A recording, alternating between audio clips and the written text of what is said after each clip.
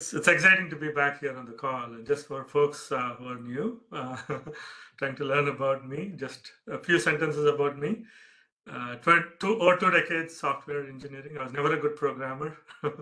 Was just trying to figure out, okay, how, and then started to really orchestrate massive strategies. Before Fiducia, which is my own journey now, spent 10 years focused on data and AI. Primarily built a 100 million business around data and AI, very enterprise focus. And Fiducia is a journey where we're totally different experience and focus. And a lot of the things would reflect on some of the things that we at Fiducia learned, which ties very well into a lot of the things we discuss in Neurosystem. Climate change, authenticity is important, trusted storytelling, supply chain. I'll just walk through the index. There's a lot to cover. And also, it's a different format. I never tried this format. This is a very new format where I want to have some interaction going while we start to understand this massive change that we're all going to live through. And this is a lot of the things that I'm saying is purely my view based on my interactions and exposures and how I'm looking at technology, the problems, and then what is needed and the problems we have to solve using these technologies too. So that would be the summary. But without further ado, my name is Ganesh Harinath. I'm founder and CEO of Fiducia AI. But even more so, what's important is I'm a founding member of Enterprise Neurosystem, and it's a privilege always to be part of this ecosystem, and it's fantastic seeing you all today. So let me share my screen. I'll walk you through the index just to give you context of the narrative, right? So that way, and I also want to pause at the end of the index. That way, we know we align and then just we walk together. So I'm minimizing a lot of these things. That way, you're just seeing my screen. Few things that I was actually reflecting on right now. Climate change is real, and that's one of the reasons why Neurosystem is Neurosystem, and a lot of the work that we are going to do would continue to impact, make a huge impact, is what I strongly believe. What we are starting to learn through interaction is authenticity. When you actually touch a product, feel a product, when it crosses countries, it's becoming even more trickier, even in the United States, by the way. I'll reflect on some of the stories. What does it mean?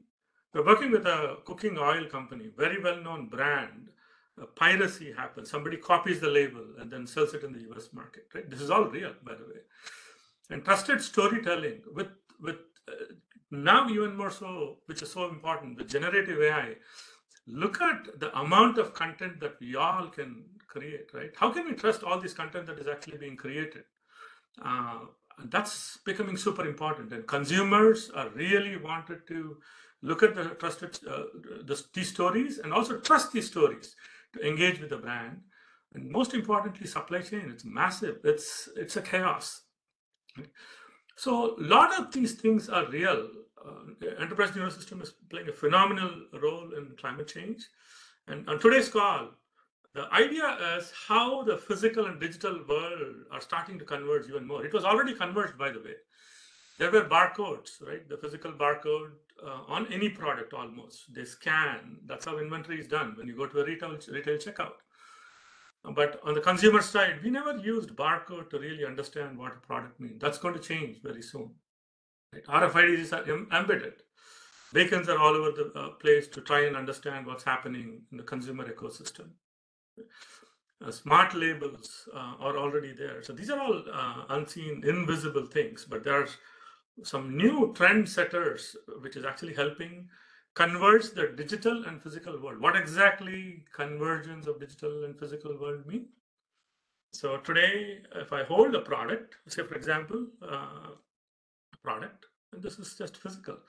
And if I want to learn more, it's kind of hard. I have to go search, look for. I don't know if I'm looking at the right content and things like that. This is one dimension. The other dimension is using transducers, our own Beehive project. So what is that we are trying to do? So we use a transducer to convert those frequencies and then try to apply AI and then start to learn. While there's a lot of emphasis and focus on trying to understand the ecosystem and the impact of the climate change. The climate change is already real. And a lot of the things that we would be discussing today would be mitigation, right? Corrective actions. I wouldn't be able to cover all the different use cases and scenarios. This is very consumer centric. That is us, right? We as consumers, no doubt we have our jobs we do. We are attached to enterprise. But most importantly, every citizen is a consumer of many things. And that's the change that we'll actually start to learn. And again, I just want to caution, this is primarily my view based on my past experiences and my interactions with various organizations, people, consumers, brands, and so on. And anything that we do should actually work across phones, the scanners. Scanners are super important. Head-mounted devices, this is changing. I'm sure many of you have seen Oculus Vision Pro is coming on its way, and there are many others which actually gives immersive experience. Holographic billboards are becoming very, very common. I'll actually reflect on some of these things. A lot of the things that I'm saying right now will actually experience, see, look at in some way, form, or fashion very soon. And then the Web3 and Spatial Web, people use different terminology, different dimensions. It's evolving. There's nothing solid. But what is real as we move forward? And this is not even 10. I believe this is 100x internet. The technologies that actually are which are the platform for Web3, the decentralization, to power support decentralization, blockchain coming into play, artificial intelligence, which is already there, right? Augmented reality, virtual reality, all these things converging together. It's going to be a transformative change for all of us in the next 10 years. Two, I believe this is going to be 10x or 100x the change that we lived through while we started to experience internet. And that is Web3. I'll briefly touch upon the blockchain, how it is actually used in real world.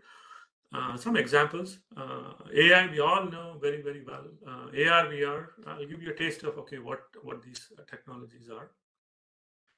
And I have a list of use cases. I might not be able to go through each one of them, but at least I'll touch upon some of them. And I'm always available for a follow-up call or approachable to discuss any, because these are exciting things. I live, I believe, and I would like to be part of it as well. So that's I spent like fairly decent time, 10 minutes to explain this, but this is just to give you an idea in terms of what we'll be walking through. I'll pause for a second, and I would like to take questions before I move forward. As I said, this is a new format where I'll be switching between slides. You might like it, you might not like it, but please bear with me. But the intent is for you to really start to understand and connect all these things together. It's not about going deep into one technology, but it is about connecting all these dots with a purpose to solve some of the problems that we'll be discussing a little bit more in detail. Okay. Let me pause. Let me take at least one or two questions just to be sure that, okay, this is contextual and this is making sense. And I can always fine-tune the conversation. Any questions? Maybe Dinesh, you can help reflect on. No, I think it's no, I don't have any questions at the current time, Ganesh. I think all the observations you are making are very valid. I think, and this definitely is a very different way of presenting than going straight to a slide. So that's different and that's nice. Thank you. I hope you all like it, and I'll take questions towards the end. And please stop me anytime. This is not about just me saying something that I know. This is about learning together as well, is what I strongly believe. Dinesh, thank you very much. And then let's start with a very small interaction. Only if you're comfortable and you're okay, please scan the QR code, which I'll actually start to highlight. But it's not about the QR code, but it's about the story behind the QR code, which is powered by multiple things. We'll walk through. And it's okay not to scan too, because I can actually flip the screen and then show the experience would look like. But if you scan, you can get a Louis Vuitton bag into your room, right? That's the difference. And many of you would have done this. And I myself am doing it as I speak, so that I I can talk to. Well, yeah. This is where the world is headed. I'm not sure. I'm not saying exactly uh, the way that you're actually looking at. So I'll tell you what is fascinating to me. So this bag. Sorry, let me switch to the. It's more exciting to see on the phone, only because you can actually get it in an AR mode into the room. Many of you have experienced it. For those, especially who have not, you might find it very very interesting. And I strongly believe that's where the world is actually headed. I'll cite some examples too. But when you look at this bag, this is not a static image anymore. And all the no, I wouldn't say all the content. A lot of the content that you would actually start to see moving forward is this. And uh, different people have different view. This is a three-dimensional model, and I want to be very clear and vocal. It does not have to be a Vision Pro or an Oculus. This works on a phone. It looks very different. It's more immersive, engaging, and in few scenarios, it would actually make more sense. And I'll cite those examples to bring that into your environment. This is augmented reality, by the way. So this is a real room. This is a real room, and then what we are trying to do is we're trying to augment the room with a digital experience, bringing a digital component, immersive digital component into the room. Right? That to me is fascinating. That's one. The second example that I would like to quote. Can I ask a question? Sure. I'm like, I know the screen is not showing the digital immersive experience probably Oh, it's because of joining on the uh, phone. But I was just curious when you say immersive experience in a room, yeah. can you just describe or maybe elaborate on what that looks like? Because it's hard to visualize because on the phone it's just a purse and you can Oh easily no, rotate it. at the bottom, there's something called a VR experience. View in AR, sorry, view in AR. If you scroll to the bottom, or maybe refresh and scroll to the bottom, when you scan it on a phone, Mhm. you see a three-dimensional model, Mhm. and at the bottom you see a small button which actually Yeah. says View in AR. The moment you actually click View in AR, in a few cases it would ask for permission for the camera, and then suddenly the bag would actually show up in the room. Okay, I see. So the bag gets overlaid with the room equipment and decor. Okay. Exactly. And again, it is not about the QR code. QR code is a digital trigger, Yeah. right? It is about the experience. The conversation is about the experience. So that experience can be triggered by an RFID. Uh, but what is fascinating is just imagine you're in a room and you want to really try to see if the sofa fits in here, which IKEA tries all the time, right?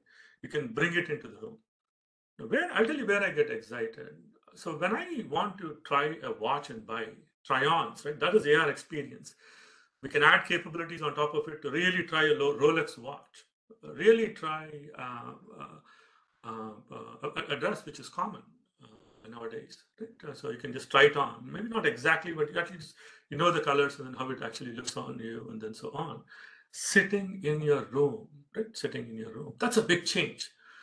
That's a big change. So on the surface, it doesn't appear, but as the world starts to embrace this, the 3D images and making it available, see, what is important, the way how I think, at least, is it has to work on something which everybody has access to, not the head-mounted device.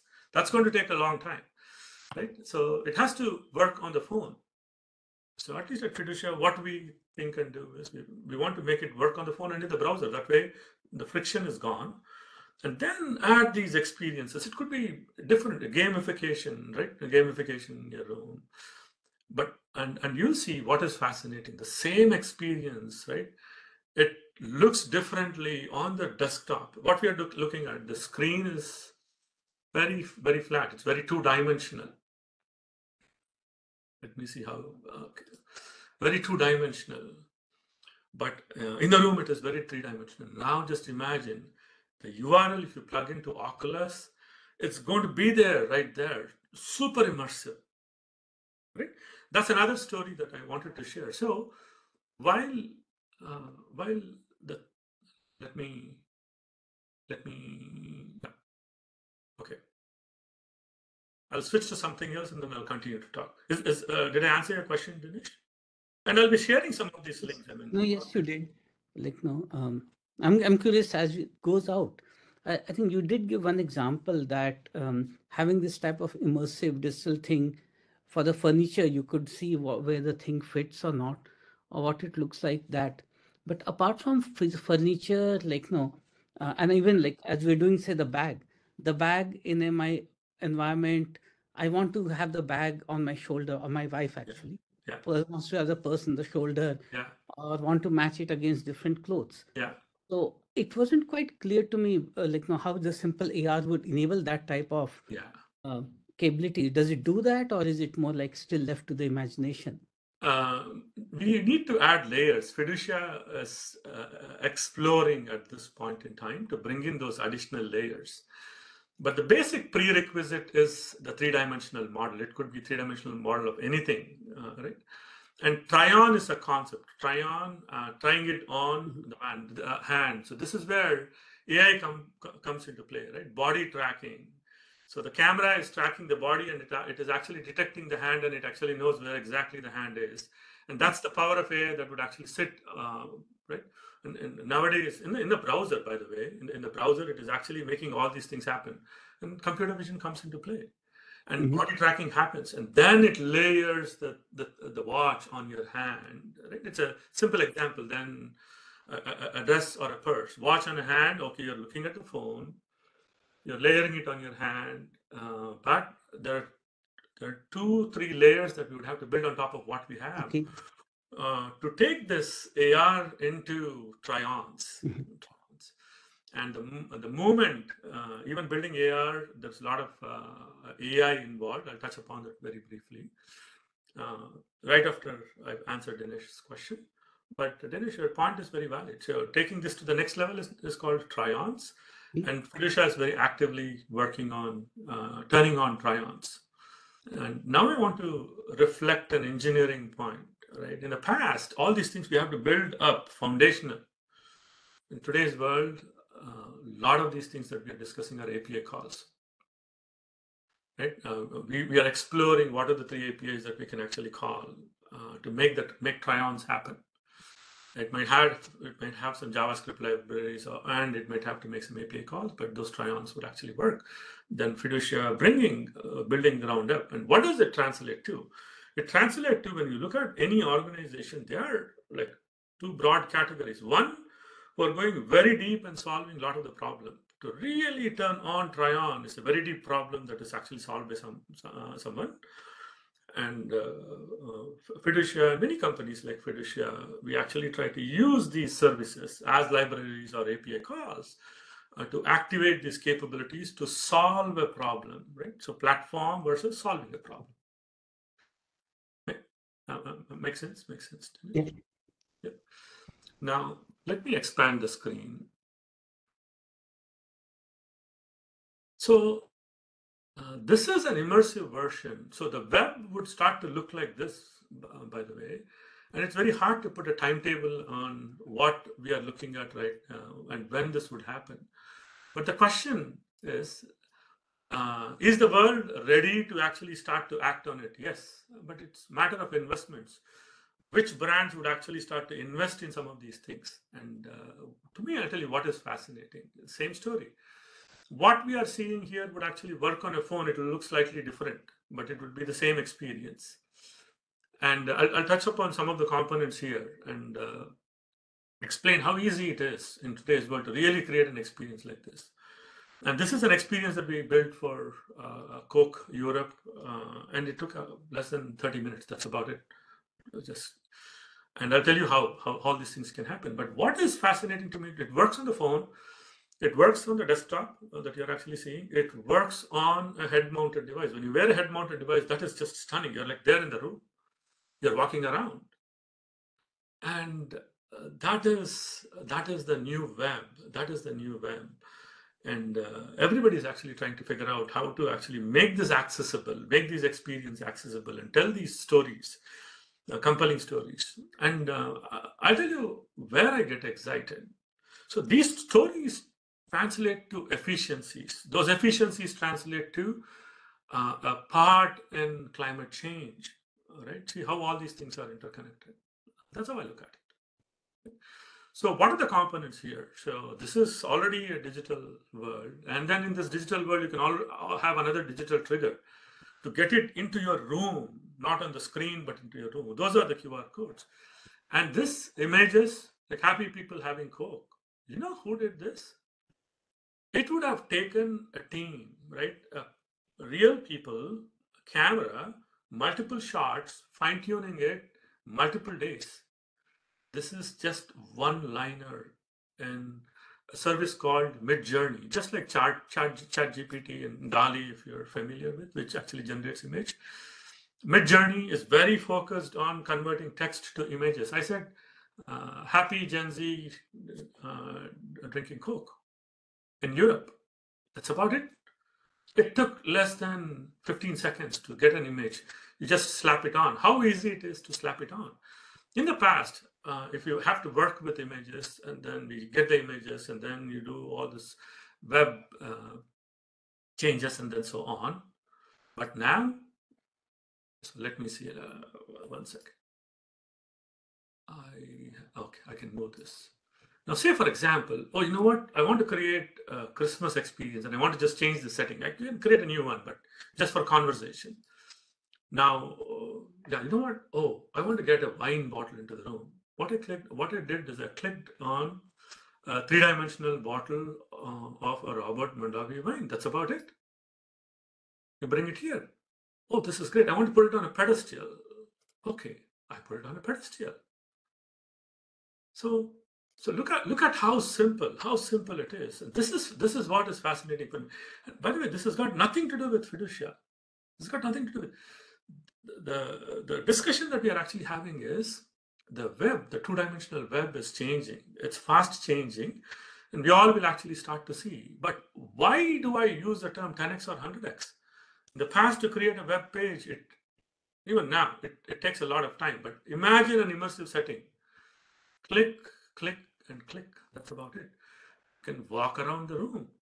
Oh, I was excited to bring in the 3D model that you actually saw on the phone. The same Louis Vuitton bag here. It's the exact same object. And this format is called GLB. USDZ is very Apple specific format. GLB is very generic format, which actually is supported by many of these immersive platforms. By the way, the platform that we're looking at right now is Spatial. We just have an account on Spatial. That's about it. And let me, yeah, we're good so far. Any questions? Yeah, I mean, sorry, like Ganesh, I see the ease at which these three-dimensional things are being done, Yeah, and definitely that ease is great that people would be able to create this type of interactive interaction. yeah, I was just wondering, like, no, I mean, this usability in the 3D, the usability in the view, yeah. what does it trigger? How does it impact or change what we're doing? Because in the sense, like, no, I see a room, we see the room envisioning, but we are still interacting with. So I'm just trying to see, okay, so what does it mean for people and society, and what changes would this type of having a different Yeah. 3D experience, what would it make difference or make uh, easy, which say the current 2D Yeah. virtual interactions does not? And I'm a little bit struggling. So I was wondering if you can elaborate on that. No, very good point. Very good point, Dinesh. So a lot of the things that we are actually looking at, opportunities from consumer perspective, right? Now let's flip a little bit on the enterprise side. I'll give you one or two examples there. So one example, oh, you know what? We're all talking about a Boeing engine. We are in like 5 different rooms. We are on a call, on a Zoom call. Okay. Imagine a Boeing Boeing engine, three-dimensional model into the room, or a GE three-dimensional engine, big engine into the room, where you can zoom in and then see, where you can actually change certain parameters and then actually start to see it. That is real. Today, Oh, that is okay. real. So this is a very consumer-specific view, Mhm. and there can be a lot of stories, gamification and things like that. This is very Gen Z-centric. storytelling, and how the world is changing for the foreseeable future, for generations to come. They would not touch the web. They would straight come here and then actually walk into a store. Instead of this setting, it would be a store. It could be a Walmart store. You just walk around the aisle or look for and then go straight there. Right? So that is very consumer centric. But let's pause that for a second. Now, the second example that I can actually give is, you know what, we are doing constructional design, and we want to actually bring in a 3D model and make some changes to that. And, interactively, people in different location trying to give their views and then making some small changes and then seeing the impact and then so on. These are the things that we would all start to see. It would work. These experiences would work on the desktop, just like how we are actually seeing. But it's going to be even more stunning and real when you wear something like this, the head-mounted set. I'm still not very attached to head-mounted sets yet, because it's very intense on our eye. We can stare at the screen for the whole day, but it's very hard to really look into a head-mounted set, at least at this point in time. That's going to change over a period of time. That's going to change. But those are that's, I believe, that is real. That is real. And the third example that I would actually like to give is, say, for example, even in the medical healthcare industry, you want to do a procedure. Imagine it's on a three-dimensional model. It has all the mechanics to respond to a lot of the things that you actually do. And I believe all those things would actually become very common in years to come. And it's very hard to put a timetable on that. Hope that clarifies some of the very important question that you asked. Yeah, no, I think I get it. Like, no, you've given quite a few examples where the 3D interaction would be way superior than having a 2D interaction. And one can find more examples in both enterprise domain and in the consumer domain. That's true. That's true. Now, the third, people talk about blockchain, right? I'll just spend a few minutes and then we'll go through some of the use cases. Right after this, I'll pause and then I'll take some questions, and then we can pick and choose some of the use cases and then discuss through. That way, we know we stitch all these things together and solve some problems too, right? People talk about blockchain, and blockchain has become synonymous to cryptocurrency for reasons, and that's nothing but it is one of the many applications on blockchain. And it turned out to be the first application. It's fascinating change. Moving $100,000 from point A to point B is just frictionless today. Frictionless. And this is unbelievable. This is unbelievable. It has its own risks. People are trying to understand. But one thing that I would like to share, this is both from personal experiences, both from the technology perspective and also from a user perspective too. Right?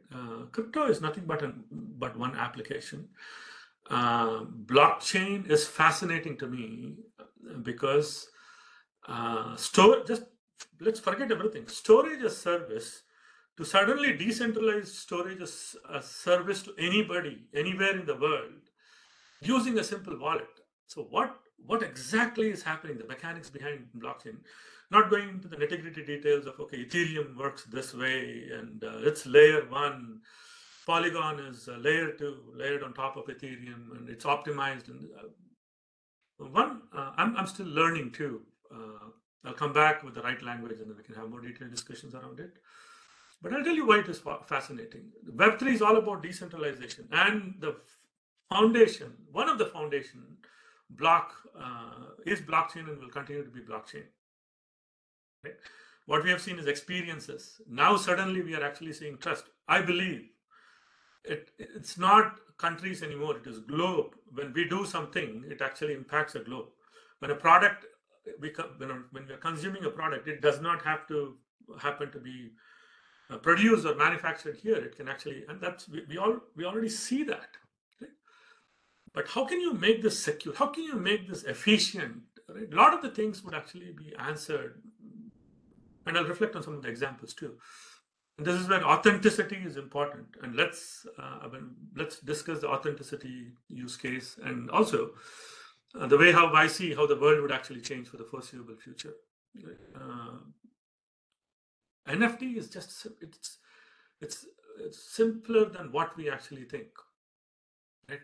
What we are looking at is a non-tradable NFT. We socialize and we discuss non-tradable NFT. So what exactly non-tradable NFT is? It's nothing but you take a content and write it, and that writing it is being done through a contract. So what needs to happen? A contract is sitting on a blockchain, and then this contract you clearly say, you give me an image, and then okay, I know what to do. Oh, I know only two people can actually exchange exchange this content, whatever that is, right? And these are rules. You can actually mention these rules in the contract or the document, and that's foundational. That gets written. And what you're looking at is this is a real NFT, by the way. Let me let's see which one makes sense. Okay. And I'll try to give more meaningful examples too as we continue, but very quickly, very briefly. So this is a three-dimensional model, and this is a three-dimensional NFT which was minted using Fiducia platform. One click, that's about it. Upload a three-dimensional image NFT. It hit the contract, and the contract says, okay, this is non-tradable, and that's how the contract has been written. And it is published or listed on OpenSea, right? So blockchain, this is the content, which is tied to the contract, and it is published on OpenSea. Many of us, we already know OpenSea, where all these NFTs are listed, tradable NFTs. And you can actually, it's nothing but it's displaying a format. That's about it. A lot of it is bound by the contract that is powering this. OpenSea is nothing but a view into an NFT. That is not the NFT. It is not even a store of an NFT. It is just a view. The actual contract is sitting on, in this case, Polygon, a blockchain. Actual content is sitting on IPFS, totally separate store outside. So these topics are slightly deeper. But the summary that I wanted to actually share is blockchain is really not about crypto. This crypto is just one out of the many scenarios or use cases for blockchain. Right? NFTs, it's not about NFT. It is about how we want to use the blockchain framework to solve problems. And one of the example here is authenticity. We'll reflect on that very soon. I'm watching time too. So we'll go back and together we can pick on 2 or 3 scenarios. We may not be able to run through all the scenarios, but we'll carefully pick, which encompasses a lot of these things. But what is the story around NFT here? To really validate the authenticity of product, NFT can be used. I'm not saying should be used, can be used. The digital coupons that we actually use to get discounts and so on would be replaced and could be replaced by non-tradable NFTs. It's not that you can actually increase the dollar value of the NFT and start to trade, but you can write a contract in such a way that you can exchange for value only with the brand, right? That's nothing but a contract. And those changes are about to come. Authenticity is so important. When we are looking at a video, we don't even know today, right, if it is real or if it is fake. How do we know? Frameworks like blockchain would actually be used to put a fingerprint saying that, yeah, this is real. Right? And again, a lot of the things that I'm sharing is primarily my view, connecting technology and some of the issues that we see day in, day out, and some of the issues that we all want to participate, and then take all these things together to solve the problems.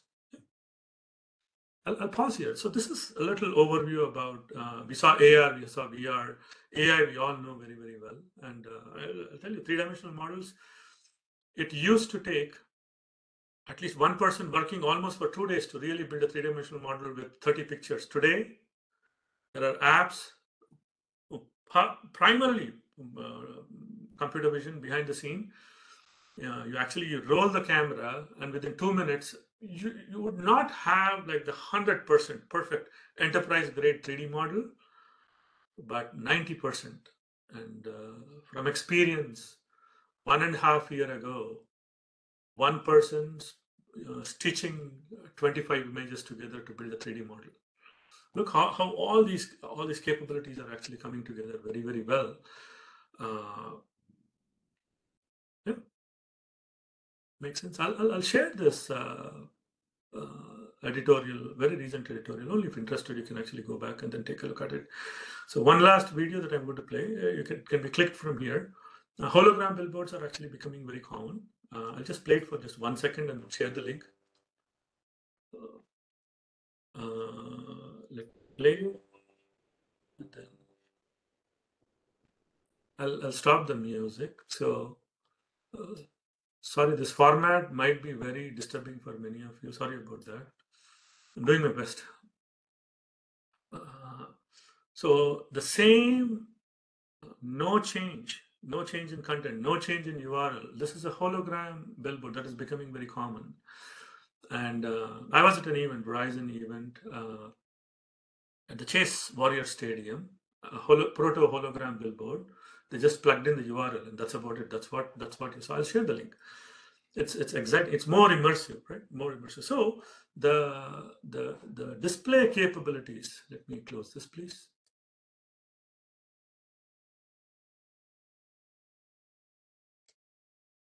So the display capabilities.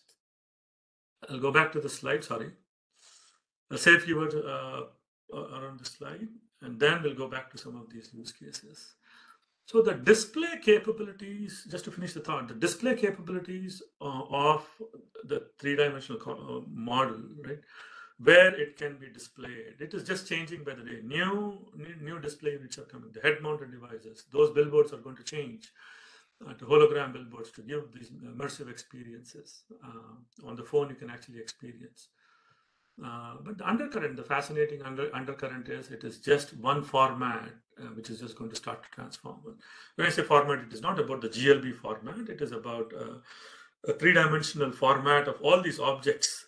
It's going to disrupt both the consumer world and also the enterprise world in a very, very big way.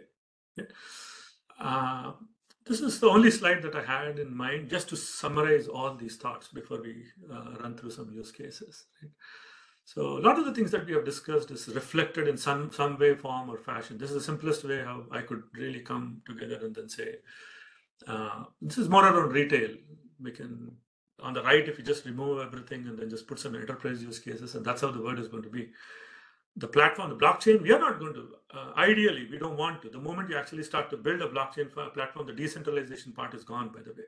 Right? People talk about private blockchain and all that. We can rather use a database than using a private blockchain. So public blockchain is for real, for the foreseeable future. Augmented reality, bringing something into your room is real. Virtual reality, creating a new world, immersive experience is real. That is happening. Generative AI or AI overall, and it's such a blessing to be in an era where big technologies, right? Not just three. There are many going on. Many technologies evolving to a maturity level where we can actually start to build solutions. And that's where, when you start to look at the broad category of companies, there will be companies who will be actually going and solving these problems deep and making it very, very simple and easy for others. And companies like small companies like Fiducia, which can pay subscription fees and then start to hit some of these APIs to make it happen. Right? Adobe, stunning. I don't know if they have APIs. Content creation, Midjourney I have shown. But everything is a service. Authenticity is a service. And authenticity service would be actually powered by content, a three-dimensional model, and also blockchain. All right, that will be stitched behind the scene, which would interact with some of these very broad technology frameworks or platforms. Okay. So I'll pause here. And Ganesh, can you hear me? yes, please. Ganesh, this is Ravi. I have a question I think probably Dinesh also had in the beginning, as he said that he is trying to map it to the real use case and how exactly it can be a value add to the industry. If I take a case, just take a case of retail. In case of retail, if I'm the president of, just suppose, JCPenney or Macy's, and I wanted to have that user experience, where my customers can go and can have a 3D experience. And if I wanted to upgrade my platforms to do that, how exactly Fiducia can help? Because based on this particular framework or the slide you're showing, like I need to take control of my front end, and at least I need to have my content, my catalogs, and all those things are arranged as per the format supported by 3D experience, and then Fiducia can go and have the backend, some part of it, including blockchain, spatial web, AR, VR, and generative AI. Is my assumption right, or is it something addition to that? No, I think what you said is right, Ravi. There is no simple, straightforward answer, at least at this point in time. But the way how it would be approached, this is what I believe, right?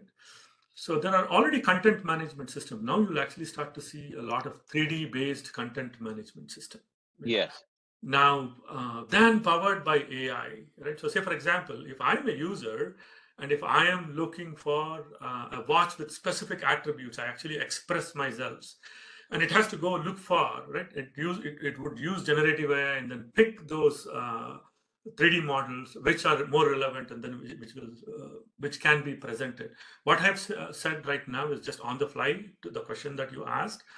But there are few systems that are already there. A few systems would continue to evolve. One system that I see, right, to support all this content is content management system and content distribution system. Now, I mean, especially since you are in center of 5G and 6G, 5G and 6G is needed. And I'll tell you why. The image is 2K, 5K, 7K, 10K. The video can be 3 MB, 5 MB, but it can be streamed. But you can't stream a 6 GB or 6 MB, 20 MB, 50 MB three-dimensional models into the room. It has to be cached, it has to be served, right? And it's fascinating to see how 5G is already there and the 6G is starting to evolve too. And these things have to come together for all these things to be real. Because what you downloaded, it is like a 6 MB file. It would have taken a little longer depending upon the phone that you actually used. And consumer experiences, there would be and could be friction. So what Fiducia does is, okay, how can I optimize this content? What else can I do to optimize and help retail? Right? So there are a lot of moving parts. It has to come together, and there are many companies like Fiducia would continue to work to really make this remove friction. So what are we doing? We are solving problems by removing some of this friction and enabling capabilities for primarily the retail world. Same thing can be applied for the enterprise world. Yeah, I hope I answered the question. Sorry. Yeah, Ganesh, I think definitely, but I think it's still one question is still there. I think based on the time, please feel free to skip it. Sure. But being the head of any organizations who are there for a strategy or a business development and all, how exactly you will convince what Fiducia can do in this space along with their existing infrastructure and framework? How exactly this user experience can be achieved with your help? And addition to that, what else is needed? I think anybody who is sitting in that area will be looking for those answers as well, Ganesh. Thank you. No, definitely. It's a good question. I'll do my best to keep it short. CMOs are empowered to actually bring the brand from multiple dimensions, both from product security perspective, storytelling perspective, right? They're empowered, right? We are looking for opportunities to see if we can actually engage them. Then the brand marketing agencies, they want to tell these exciting stories and they are trying to figure out what are the new mediums, how we can actually start to engage. And also I get challenged, by the way, I get challenged many times. Who is going to really see this immersive experience, right? A lot of it depends upon the demographics, right? The brands are starting to look, how can I attract these younger generations to really start to believe us, look at us, experience us? And their view of looking at the world, my kids look at the world very differently than I do, right? Interestingly, I have a lot of conversations with them to learn to see how these transformations have to be applied as well. So when we build solution, it is one, it is not going back. It has to be now and forward. Moving forward, not many people have seen how the future would actually look like, and that's where we all have to come together, and then we can have our own lens, start to share our views and opinions, see what's possible, factor in the real next generation folks to see how they view the world and make it possible. Yeah. So the CMOs, brand marketing within the organizations, and brand marketing agencies are the people that we aspire to connect. It's very hard, by the way. This is great. This is fascinating. But I'll tell you the ground truth. To really go and convince, because everybody, they're chasing to solve something immediate. I'll leave it there. I hope. Thanks, Ganesh. Sorry, Ravi. I can. No, thanks, Ganesh. Thanks, Ganesh. No, that is good. That is good. So there are many, but I'll start with a very simple use case. And so this is the section that I'm just focused on. This is nothing but my talk track. So I'm just going back and then just wanted to be sure that I'll be sharing a lot of this information. I'll put it in a document and send it out. And this one, I can't take the name of the brand, but this is real. But very well-known cooking oil brand, which exports from India to 50 countries. They do 200,000 liters every day. In the US, the label is copied and sold for 25% less. If I would have been engaged, I couldn't even have told the story the way how I said in 2 lines, and that is real. And this is going to be even more so in the future. How do you protect the physical products? So the story here is to really bring in digital capabilities, converge it with the physical products to protect the product authenticity. Cooking oil is not exciting, but to me it is still exciting. I'll tell you why. We consume day in, day out. If that is wrong for some reason, that's not a good thing. It's very, very unsafe environment. And that's the environment that we're all in, by the way. And that's where, as the awareness increase, then checks and balances become important. If we don't know, we don't know. And these things will actually start to surface more and more. And how could some of these things that we discussed would actually solve? A digital trigger would make information easily accessible and immediately. That has to be connected with product. I don't want to go into the details of how this is solved. We can have a conversation, separate conversation. We're in a very exploratory phase to try and help some of these brands. And those triggers have to be serialized. So if you copy, how many labels people would actually copy? Then put a geofence. When a shipment comes in, it comes in only and should be sold only in California. And suddenly you see a scan somewhere else, meaning somebody is actually copied. Okay, 1 or 2 is fine, 50 scans, but who are scanning? And that's where awareness comes into play. So when we become suspicious, we don't know where to go today, but when we become suspicious, very soon we know how to get to the information. And that's the problem that we all have to solve. I'm not saying it is solved or Fiducia has solved it, but we have to solve. We have to figure out ways to solve. I'll park there. This page you have up here is very interesting because, so much is written about, blockchain uses a lot of energy, but the points you have here about, reducing food waste and improving supply chain efficiency, which actually reduce greenhouse gas emissions. So these things counteract, they could very well counteract any increase in emissions caused by use of blockchain, right? So, I mean, looking at the problem from a total perspective, this can be a net benefit, right? No, definitely. And sometimes it's very hard to tie all these things together and start to realize and then start to march on it, right? The last three things, if the brand start to pay utmost attention and then attention, because everything requires investment, but they themselves see, because wastage is reduced. If the brand is telling good stories, supply chain problem for themselves is solved. They are cost optimizing whatever they are doing as well, right? So there is benefit for everybody, but it's super important to, and yeah, we're all learning. We'll continue to learn. Now, thanks for the comments there, Sanjay. We have discussed about the AR experiences, endless aisle, and this number is real, by the way. 25% in retail is shrinkage. I actually learned through having a conversation with somebody at Salesforce. I said, what is the percentage? Shrinkage is nothing but products disappearing from physical stores, by employees, by consumers, by people who are walking into the stores. All right, and that is real. It's a big number, 20 to 25%. That's a large number.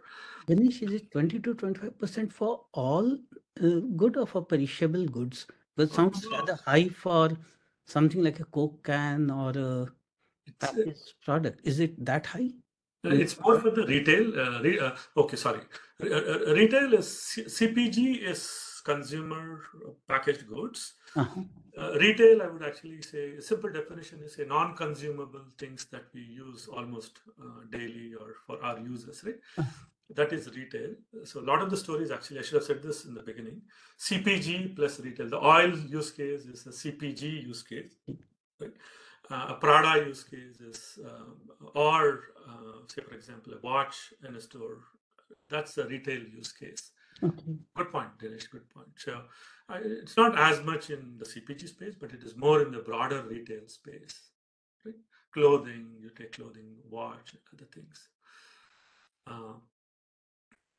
And okay, I want to be respectful of time. I'll say last one sentence, then open up the floor for question. I can just stay back as now, but there are many things that I would like to share, but I'll put this in a document and send it out. GS1, the barcode that you actually see,